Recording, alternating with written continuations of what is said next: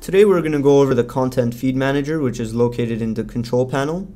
The Content Feed Manager is going to be the same for the DCP 2000s, the DCP 2K4s, and also the ShowVault. To access the Content Feed Manager GUI, go ahead and double click on it, enter in the prompted password, and OK. Now this GUI is responsible for networking servers together. So for example, all of your screens can be networked within each other, and also any FTP servers or anything that's FTP protocol. So there's two ways to go about this. One, you can scan for the servers that are currently on your network, or you can go ahead and add the servers manually. For this purpose, I'm just gonna add the server manually. First thing it's gonna ask you for is to name your server. I'm gonna go ahead and say this is screen 1, and then my server IP. This is the screen that I'm going to be networking with the current server that I'm working on. Now your username is manager and the password is the password for the manager account.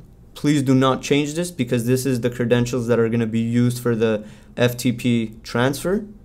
If you're configuring a DCP 2000 or a ShowVault, then the remote path that you want to enter in is just a /. What this does is it allows the server to look into the root directory for anything that's ingestible. If this is an FTP site you're going to be networking with, then go ahead and provide the actual path of the folder that you want to share. Then we have some advanced options. One advanced option is authorize play while ingest from this server. What this allows you to do is transfer content from server to server and actually play that content while it's still transferring.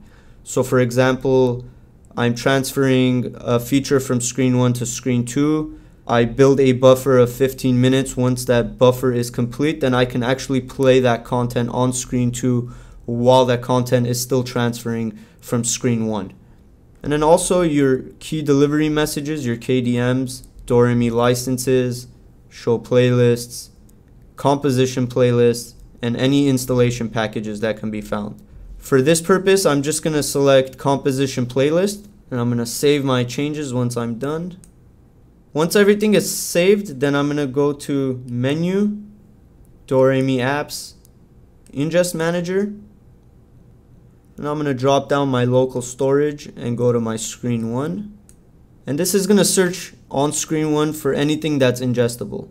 Anything that's grayed out currently exists on this server. Anything that's in bold is something that I can ingest. So I'm going to select bad teacher, click ingest, enter in the password.